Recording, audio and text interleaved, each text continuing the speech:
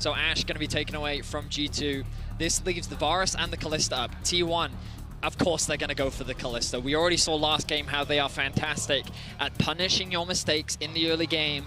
Bot lane dives are going to be the play. Now if G2 were to lane swap, this would be the time to do it.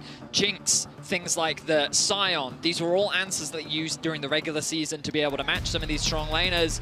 But they're saying, you know what, we've got Varus, Orianna, we're happy to go toe-to-toe in the 2v2. I love this Orianna pick because specifically the Orianna is the champion that Faker has always looked so insanely consistent on. And the Azir really has dropped in priority compared to where it was during the LCK of regular split and in the playoffs due to some of the nerfs that came through. So starting off really strong here for G2. Imagine Faker is still going to go towards it for the team fighting power. Well, we'll see. The Aurelion That'd Sol be a is first. Not something. Here we go. Aurelion Sol for Faker. Exciting stuff for sure. The scaling powerhouse. We've seen how commanding Chovy was on the champion. But I wonder if Nautilus is going to be paired up alongside this Kalista. Wait a second, Vedi. First in his career, not just the first this year.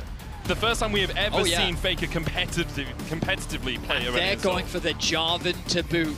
Wombo combos galore, looking to lock down the Poppy lock in for Yike. You have to imagine this is going in the jungle. Nice response here from G2. Counter picks are plenty so far in this series. Always the possibility of Poppy support as well. Into a Kalista, into a Jarvan trying to gank bot. It's possible that we see that move to support Vedi. My expectation is the jungle, but you're definitely right that the flexibility is an option. Agreed. One of the big things as well about Poppy is that if you do end up going for a lane swap, she's one of the best level 3 divers in the game, so being able to have extra threat coming from the jungle is quite huge. The big thing for me with Faker in the last game is that Faker has had a lot of periods where he wasn't the best mid laner when it comes to playing out the lane, playing mechanically, but it has been a really long time since I saw him have a game where he just really looked out of sorts of where to be on the map. So that is the big thing I'm going to look towards. ASO, although we have seen some players look completely different on it, Chovy being, I think, the main example, when it comes to executing it in the early game, does have a lot of teamfight inevitability. I'm completely blank on the word. You know what I mean. Eventually he becomes a big dragon. Inevitability. Thank you very much. He breathes on everyone, and it is something that, given his somewhat shaky form in this series, I think is a good call. Sure, we'll see if Faker can bounce back.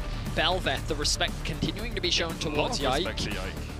Again, I still think this Poppy is jungle, but the Nautilus, I was about to say, Nautilus has to be banned here, with the Renata ban heavily indicating from G2 that they want to grab that pick. Will they go for the Nautilus once more, sorry, the Leona once more, or are they thinking something else? Mickey, what have you got prepared for us? Obviously didn't have the best showing in the early game. That's a bait, ignore the hover, don't worry about that. There's no way he picks Darius in the top lane. Vi could work really well. You called the Poppy support. It could still be top, of course. I was about to say. But the Vi lockdown paired up alongside Orianna, Chain of the Orianna Chain of Corruption. Kalista's going to have a rough time. If they really wanted to shout out BDS, a Garen lock-in would be super cool.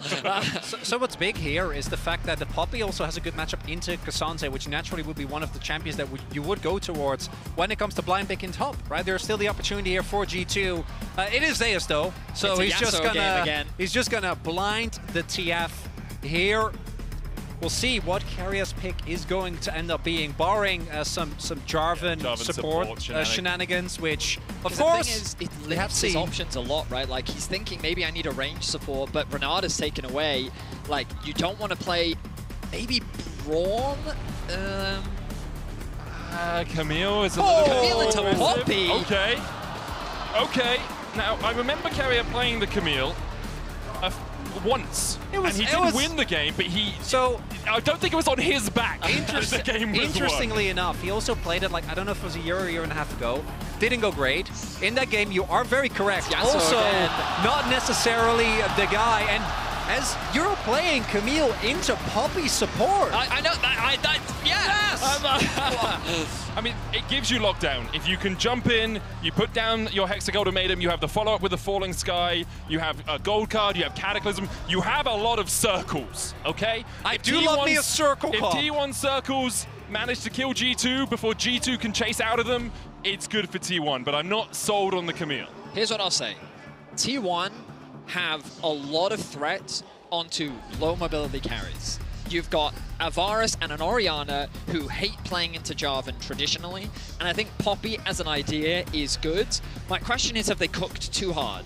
By putting the Poppy into the support role, is that losing too much strength in the bot lane 2 versus 2? Perhaps into the Camille. This is a matchup I'm not super familiar with, so I might be completely wrong.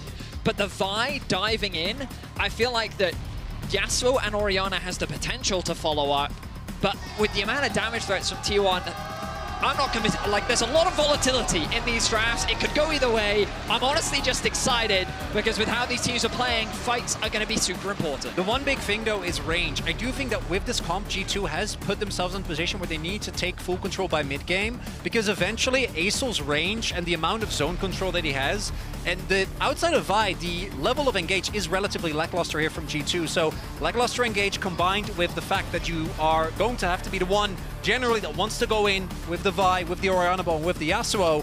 Because I like Lethality Varus a lot, but I don't think it stands up to Asol when we get to the later stages of the game. Oh, it definitely doesn't. And with Asol just being able to stand back behind the Twisted Fate gold cards, behind the Cataclysm going in, behind the Hexa Ultimatum, we'll have to see if the game goes long, whether G2 are able to extricate themselves from what will be a tricky teamfight situation. I wonder if we'll see Yike around mid quite a lot. If you can put Asol behind and get Orianna in a position where she can just bully him out of the lane, it becomes a lot easier for Caps to make sure that Faker doesn't outscale. If we were to summarize this series, I feel like that the top side has been G2 favored. In particular, I think that their solo laners have been outperforming T1's laners in the laning phase. But the bot side of the map, it's all Guma Keria. Like, they have just been dominating their 2 versus 2. Throughout this series, they have been able to find these advantages. And for T1, I think this game will be one of the biggest examples of them being able to snowball through their bot lane. This is a hyper-aggressive 2 versus 2, and you have the ability to attack this bot lane early. So I'm excited to see what T1's plan is. Can they get this bot lane off the ground, and can they leverage Guma more, especially if Faker is not having the best series? I think Mickey has been one of the more inconsistent parts of G2. His game 2 in particular 100%. Wasn't really able, and I think his Leona was fine, but it felt like it was more an accessory. Accessory due to the space created by Yike and Broken Blade. We'll see. If you've seen the Camille support maybe a couple of months ago, so they nerfed the Doran's Blade start, which was insane on it. Can't do that anymore. They also nerfed Bloodsong.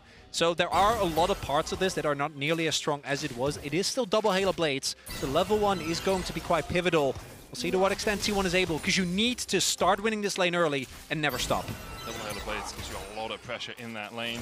Cool to see Keria path up towards the top and actually get a ward in the middle bush for Zeus. It makes it a lot easier for Zeus to trade in this lane into ranged into melee matchup. Means that Broken Blade can't just dash away. Look at bot lane already. We talked about the volatility. Guma couldn't use the Marshall Poise, already interrupted by Mickey. But Keria was able to get on top of Hans and trade back, utilizing the W. We've been seeing this more from Camille's in early levels. Obviously, you're not going to get a huge amount of value out of the hook shot, given that you do have the Poppy Steadfast Presence. Guma and level Keria, 2, though, here it they're comes. 1 minion away. They get the level 2. They don't go any further forward immediately. Guma steps in, chunks out a little bit. Adaptive defenses for Keria, possibility. Hookshot wall dive, get the Steadfast Presence out. They're feeling it. I love watching these bot lanes fight because they're super aggressive in the early levels. We see Oner doing a full clip. Bot side actually pathing towards top.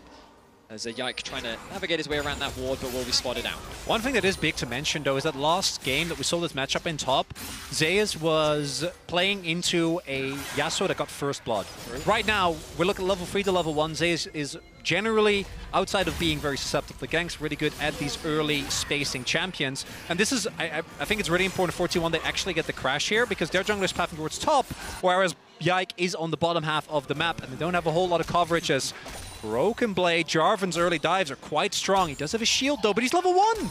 Gonna get level 2 off one more minion. There we are. Zeus locks in the gold card. Wind Wall comes out. Oner will wait. Mickey engaging in the bottom lane as Guma almost stunned against the wall, but not quite. Guma gets first blood, and Hans Sommer stunned. What a 2 for 1 in favor of T1. Meanwhile, on top side, Broken Blade is able to survive the gank. Zeus was forced to flash. We'll see if Oner continues. This is such a big wave. Broken Blade survives. Gets the wave under the tower. No TP for Zeus as well, means he can't quickly pressure Broken Blade again in the lane. But on the bot side of the map, it is really favorable there. Hans Sama ends up going down.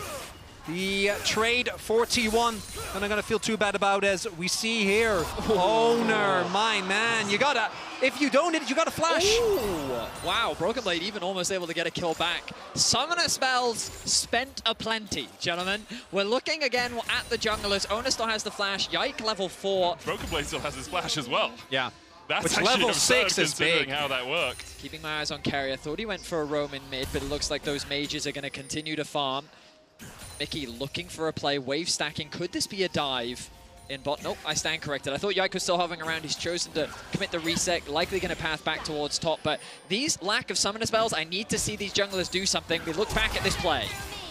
If Mickey gets just a centimeter further forward before charging, Guma's stunned, G2 get at least one, and definitely don't lose level both. 2 versus level 3, by the way. Yeah. But Keria wasn't there. That's your window. You just go.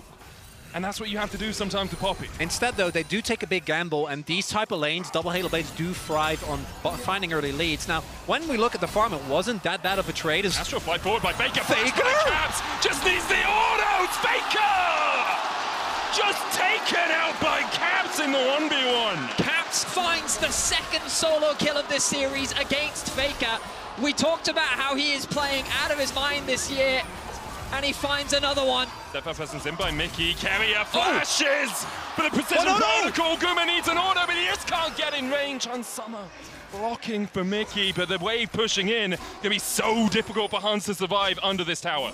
Yike has to make a beeline towards bot lane. Oner has his eyes as well on it. This bot lane is gonna be so volatile, but it's Yike that's gonna get there first. No vision for T1, Guma no flash, Keria neither. Is it just cover? Yike needs his Q. 1 second, here we go. Oner's on his way, Keria stepping forward. Will the dive materialize? Ward across the wall, Yike dashes. Faker coming across from the side as well, has the skies descend. As his ult. Mickey's on his way. This could be the ball game right here. Faker goes in. Who tanks first? Already we see Huntama falling. Yike with a flash. Faker tanks a tower shot, but T1 able to get out. Caps looking for the flank. Has the shockwave, but no flash. Oner tanking on the front line as Mickey and Yike continue to collapse. Can Caps find Faker?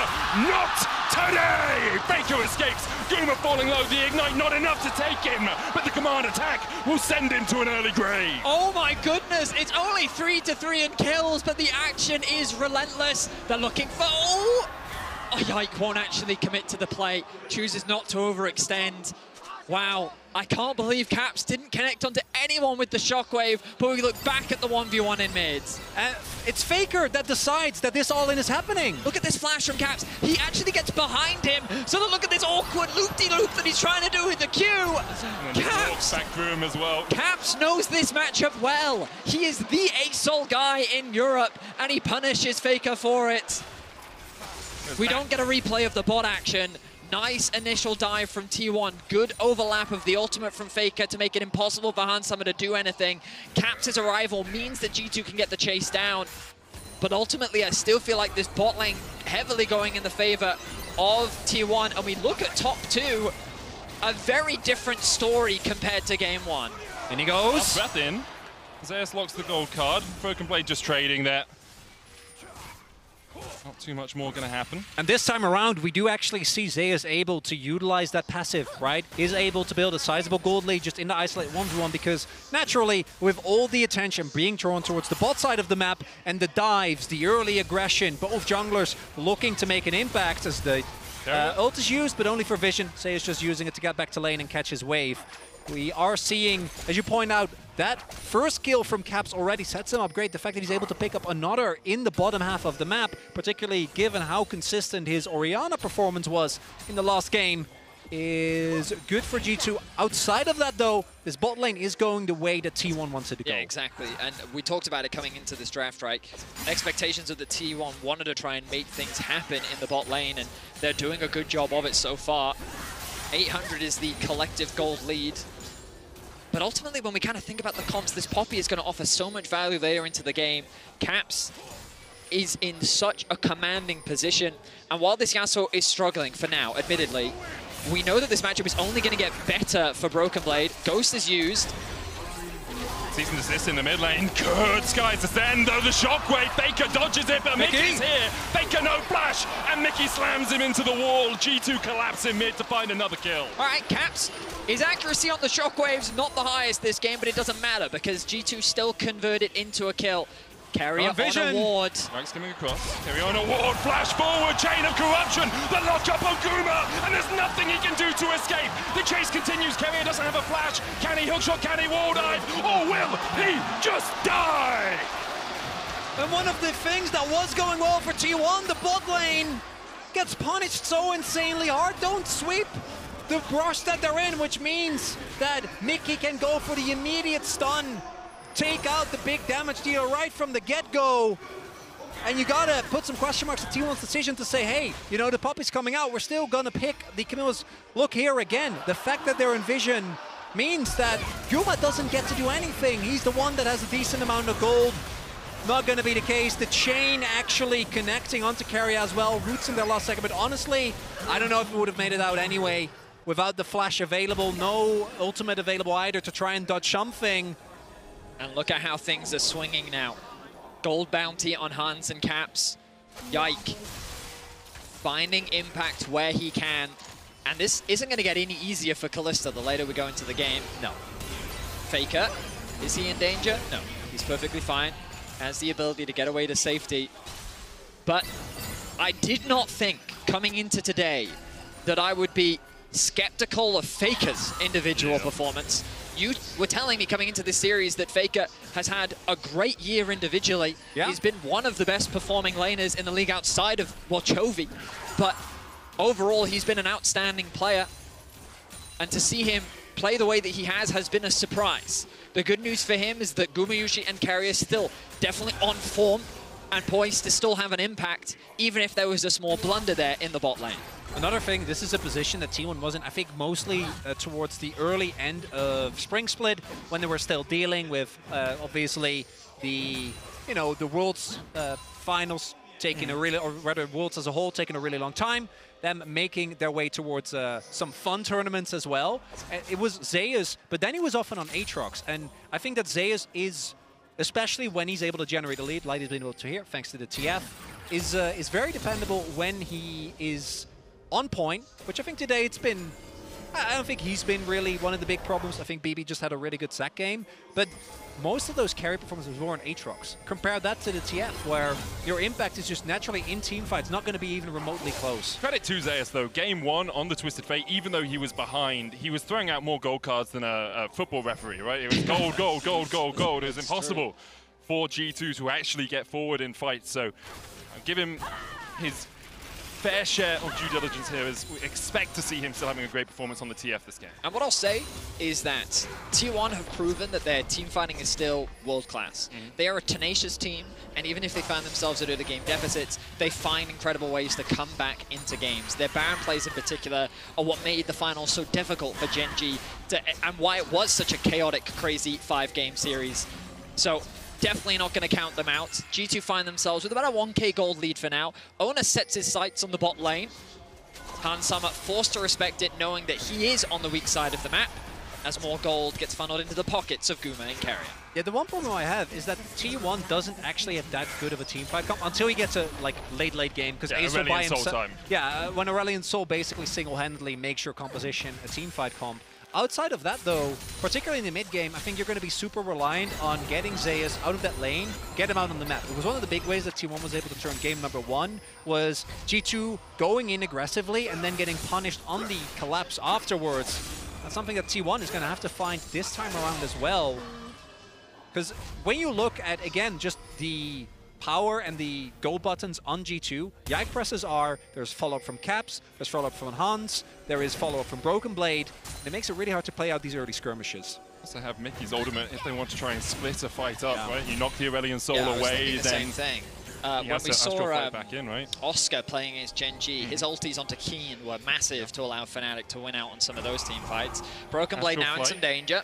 Broken Blade just going to get Star Surge a little bit. Singularity goes down. Faker at 111 stacks now. Usually around 200 is the mark you look at for the 20-minute mark. So well on his way towards that. You only keep scaling up quicker. Keria. And goes on. Keria locked against the wall. Yike here for the chase. Will they use the cease and desist? Oner goes back in, TP, flash away with the Cataclysm. Keeper's birded out by Mickey. Hansama now collapsing, base cool, Guma locked up. The shockwave, Yike going back in onto Gumayusi. Hansama has Keria on his base and he might get taken out by the falling star. Keria trying to put the damage down, but it's too kills. Hansama, oh, he thought he was gorgeous and he was! He flashes into a bush where there's a sentinel, so Keria sees him, but Hansama doesn't give a damn and puts him in his place. G2 found a 3-for-1 fight. I was expecting them to get wiped there. The TP was so fast from T1, but they actually convert it into a G2 victory. Hansama does lose his life. He hands over a shutdown, but look at Caps. He's working towards a death cap second, almost level 12. Let's look back at this fight. Big thing here is I think Faker not able to find the impact with this ASOL as the W from Poppy is down. A lot of damage goes into Yike, but because he flashes, stays alive for so long that Mickey has his W. And look here, this becomes so messy. Guma, which is one of the main sources of damage, gets taken out immediately. This ultimate finds no one, only the splash damage, meaning that Mickey can kill Faker. And Hansama can find the upper with the flash on the E. He's flashing away from the precision profile, the Q2. Never mind, yeah. Flashes away from it because Keria actually flashed on top of him. A little bit of a spectator mishap there where we didn't see Keria being on top of him. So I think also because he flashed into fog, it also interrupted, or maybe he didn't actually even get the auto attack get off. cancelled if you're in Fog of War. And then the Spectre obviously did see him in the end, but Hansama had bought enough time to pick up the kill. T1 now pushing in the top lane, about 1,000, 2,000 gold behind. Dragon being taken by G2. It will be 2 Drakes to 0 in their favor. Now, expectations coming into this series were that T1 would be the heavy favorites. We've seen the number of predictions, and of course, this series is not over yet, and by no means is G2 in a convincing position where this game is secured for them. But already, I think G2 are defying expectations in how competitive they are playing against T1. In all 3 games, we've been seeing these incredibly close back and forths. And I'm excited to see where things pan out as Caps finds himself with a 2.4k gold lead over Faker. The last time they won a best-of-1 against T1 was MSI 2020. That was 4 years ago as the chain of corruption going wide from Hansama. The Destiny's going to come in and there's no way for Hansama to escape this. He's so dead. He's so dead. As Hansama oversteps a little bit. Mickey looking for the Hex Flash across the wall. TP in, Hex Flash cancelled. Mickey trying to get away from the gold card, which was locked in by Zeus. Cataclysm into the Keeper's Verdict. Only hits onto Zeus. Guma still chasing. The collapse coming in, but Yike realizes perhaps discretion is the better part of Valor. This is what we were talking about. Make sure as being bot. Not getting the cancel. They did have the ward, but not going to find that. This is a really big moment, right? This is what we're talking about. Use that TF. Although I do got to say, Hans, you can't, even if the TF wasn't there, probably wouldn't have ended up going down. You would have, yeah. Yeah, I don't think that was a necessity. There is going to be a gold influx here for T1. My main issue, again, is going to be how are these team fights going to play out when the Orianna is this fed? Because right now, Death Cap done at almost 17 minutes, whereas Faker is sitting at less gold than Yike. Yep. I mean, game 1, Faker bounced back, to his credit. His ended up being godlike and he had a huge impact in the game. But so far in games 2 and 3, it has not been the Faker show. Oh. He has Flash. And the thing is, he should never get close enough to this wave for BB to really be able to collapse. Yeah, he's fine. The singularity, the range you have on it, obviously you can, breathe a little bit of fire on it as well to help those minions die. Herald's likely going to be dropped mid now. There's an opportunity here for T1. So they actually have their sights set on the bot lane. Guma and Zeus going to path down towards the bottom side, then go back to mid. Hansama, Caps, and Mickey answering. It's only Broken Blade in bot lane. Yike coming up, opening through mid right now. Only deeper ward. You'd like to see this in the lane just to spot T1's movements on the map.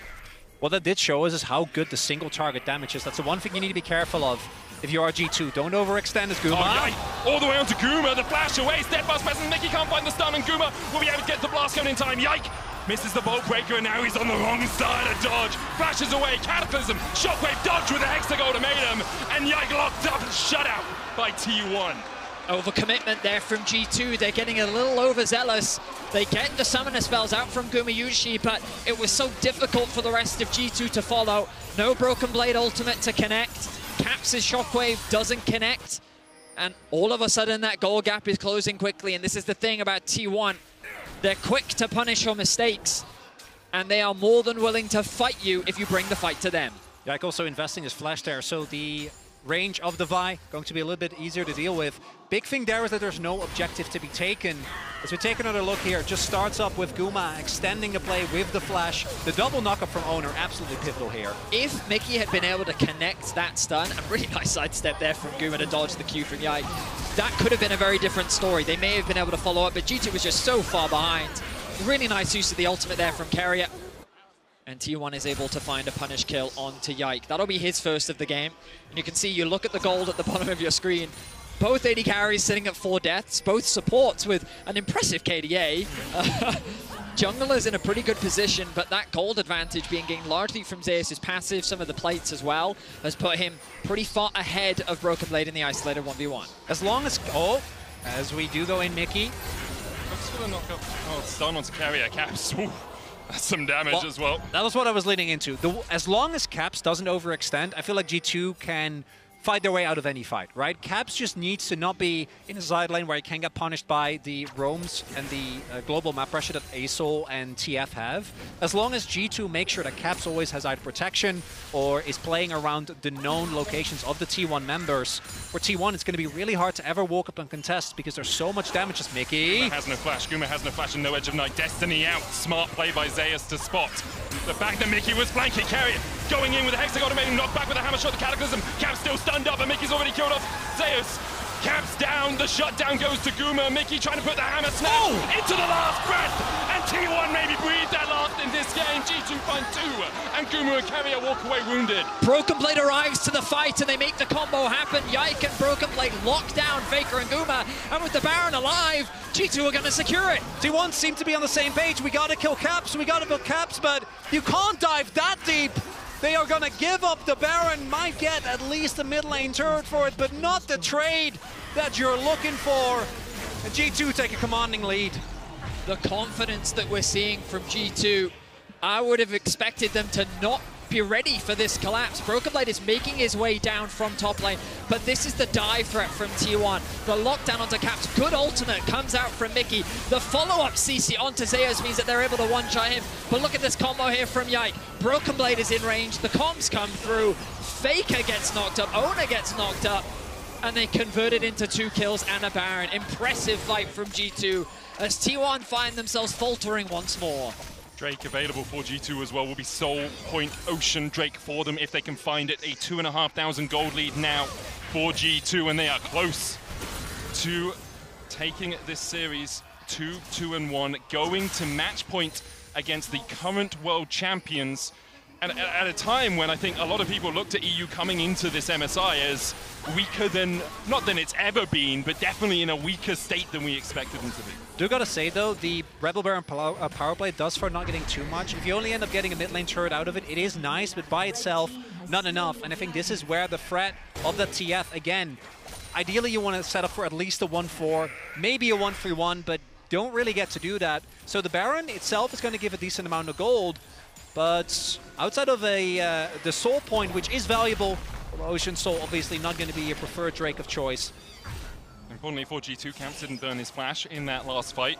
Was CC'd for a long time. I think there was a small opportunity in there, but held on to it. Keria has no flash, Faker has no flash. Oner has his though, so the ability to lock down the G2 mid laner is still a possibility. I will also say that Mickey's had an incredible game. Yeah. Like, his Poppy in every single play has been outstanding. And considering his game 1 and 2 that were not the best, he has definitely turned things around. He's been involved in 11 of G2's 12 kills. And I think that this Poppy pick was so valuable and continues to be so. We'll see if T1... He's poppying off, eh, buddy? He is he's poppying off, Medic. Yes, he is. I'll give you that one. I'm looking left to right, audience. I don't get to. I don't get this reference. With Atlas, mate. It's popping off, but poppying off. He's popping off, poppying off. Yeah, okay. Costume with Atlas should prep me for that one. That one's on me. Thank you for the explanation. That's all right. G2 now setting up a siege. This tower's going to be difficult to knock down, though. The wind wall should prove helpful. Keria, no hookshot wall dive. Stun card locked onto Yike. Singularity going down. Broken Blade dashing forward. The threat of the Steel Tempest lands that Q3. No last breath to follow up. Another tower goes down. Keria dashing in, dashing out. Dancing all about. The chase continues as T1 is trying to be a nuisance to G2. They should all be able to back away together with this Baron empowered recall. Never mind. T1 continues to step forward. They're cautious though. Yeah, Oner doing the correct thing. Mickey the last man standing. But the rest of the team will go back to base. The Baron wearing off soon, if it hasn't already. And the Dragon will be the next point of contention. So now both teams will likely enter a neutral state, looking to get what farm they can. Secure as many items as possible ahead of the upcoming fight. You can see the components of the Zhonya's Hourglass being finished up for Caps, getting close to level 16. He's likely to get it ahead of the next Dragon fight, meaning he's going to have his level 3 ultimate unlocked. Hansama very close to completing his Muramana as well. And G2 looking poised and strong, ready for the next team fight. Broken Blade puts the win wall down. Hexagol made him coming out as well as Keria dives onto the backline. Broken Blade down to half HP. Oner dashing forward and Mickey finds Faker. The chain of corruption follow-up. The shockwave. Faker falls. Yike able to survive as well. Locked up underneath the tower. He'll die. 2 for 1 so far in the exchanges. Zeus able to walk down towards the bottom side. Kite away. G2 continue to push in for the tier 2 in the mid lane. Broken Blade. He's looking for more. They'll just take the tower. Wow. And Broken Blade was just kind of testing the waters, and T1 said, fine, we'll fight you. They try to catch G2 completely unawares once again, but G2 were able to respond effectively, and it's Mickey. I have to see a replay of what happened with the shockwave, though, because I thought that that was going to do massive damage. We'll see back. Maybe it was just the spectator. Broken Blade, he goes in. Obviously, this is a bit of an overstep. He's relying on the wind wall. Keria gets the initiation, but then look at Mickey here. Doesn't connect the ultimate on anyone, locks Faker up, and then the dive comes through. Big thing here is Faker, outside of his ult, again, doesn't actually find anyone. The re-engage from Yike there does end up getting him taken down, but with the rest of G2, and again, crucially, Caps still being unthreatened because everything was used trying to kill this Yasuo. It's, by the way, didn't flash, didn't die. Keria into the wall, Hansama there for the follow-up, just looking to chunk Keria out. Whoa! Well, that's a hell of a chunk from G2. The chain of corruption landing as well, as Zeus going to try and lock in the gold card to stop Hansama from the chase, but Yike is here, and Zeus is not long for the rift. G2 find another 2 with Drake up in a minute's time. 26 minutes in, and G2 are slaughtering T1 right now. They're running amok in their jungle, and Mickey just continues to find more picks. One of the few bright spots that T1 still had left. Zeus tried to save his teammate. Not going to do a whole lot, as the amount of damage that G2 have available, the amount of chase, absolutely impeccable. And one of the big things we talked about, again, it's the fact that Mickey, being Poppy, outside of a gold card, which in of itself isn't going to be enough threat, he legitimately can just face check every single time. And T1 can't. No one on T1 can walk forward, because if they end up meeting this Poppy, they can't escape, and then they just get taken down by the amount of damage that's there for the rest of the team. I was going to say, if you're playing solo queue, don't look at Mickey's build. The Chaos, Dead Man's Blood Song. Does a lot of damage, but the McKills, actually, for the gold card? I love the tag. I respect it. I just don't want to see my supports trying to pull it out in the middle of a game as Hansama begins to collapse on T1. TP into the mid lane. Drake up. Sol. The battle lines drawn. T1 would be walking into Fog, the standard, their only bit of vision. 1 ward now in the river. Faker needs to find a Sky's Descent, but he doesn't have the upgraded ultimate as Oner looks for the flank vision on him. Oner just wants to get in here, now out of vision. Last bet going in, it's secured by Yike. No damage between the two teams really as G2 just get the Drake and get out, but Yike is overstepping. Cease and desist on the backline into the last breath, into the shockwave. Faker is yeeted the hell out of the fight, and even the base core might not be enough to save Keria. Oner down, Guma down, T1 down, and G2 on the brink of taking a lead versus T1. T1 again, they try to force, again, they don't succeed. Trying to take down Yike, he's able to turn it with an immediate ultimate. Faker's gonna TP back in a desperate attempt. Yike won't find him, but I don't think it's gonna make a difference. G2 is looking to end the game right here. Sub 30 minutes, G2 have torn T1 apart. Keria's got the wave though, this is really smart. Keria catches it, the cannon minion dies and there's only 1 minion left alive. G2 unable to advance. Intelligent stuff from the T1 support. Can't clear though. This is not your normal Camille, no Ravenous Hydra available, so next wave, this is going to delay, but it just means G2 still get a massive gold lead. Going to pick up the Baron and look for the end on the next push. G2 continue to defy expectations with the Baron locked in. This looks like G2's game to lose. Underestimated at every turn. They have taken the fight to T1, and this should be the last-ditch effort from T1. No flash for Oner, but the Cataclysm, Mickey locks him up. Oner shut out! And G2 did everything they needed to make sure there was no steal happening as the flash shockwave on Faker takes him down to half. Mickey with a slam into the wall, and Guma's hopes of winning this game are being slammed in his face. G2 almost clean acing T1. Guma dies, there it is, a clean ace for G2. 5 alive for G2, 5 dead on the side of T1, and with this, G2 will go to match point. The last Nexus tower, merely a blip on the radar for G2. It is G2 T1.